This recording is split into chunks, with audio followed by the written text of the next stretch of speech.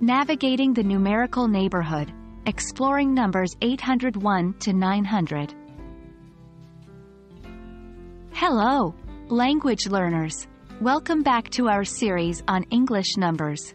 Today, we are moving into some larger numbers, from 801 to 900. These numbers might seem a little intimidating at first, but remember, they follow the same pattern that we've been working on in the previous videos. Let's dive right in. Just like the numbers we've learned before, numbers between 801 and 900 have a specific structure. The first part of the number tells us how many hundreds there are. In this case, it's 800. The second part tells us the rest of the number, from 1 to 99.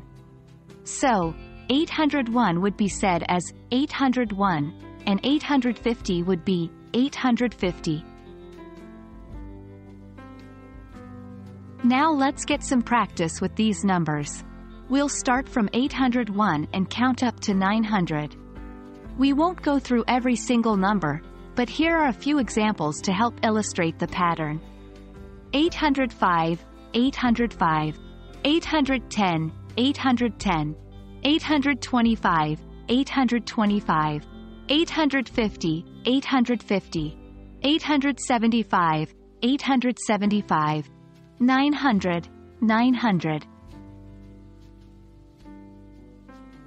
For this section, we encourage you to pause the video and take some time to practice on your own. Try writing down the numbers from 801 to 900 and saying them out loud. Here are a few numbers to start with. Write the number for 836. Write the number for 892. Read the number 812. It's 812. Read the number 894. It's 894. Remember, practice makes perfect. And the more you work with these numbers, the more comfortable you'll become. Great job today, everyone! We've successfully navigated the numerical neighborhood of 801 to 900. Keep practicing and soon these larger numbers will feel as familiar as 1, 2, 3. Thanks for joining us today and keep up the good work with your English language journey. See you in our next video where we'll be exploring the numbers from 901 to 1000. Happy learning!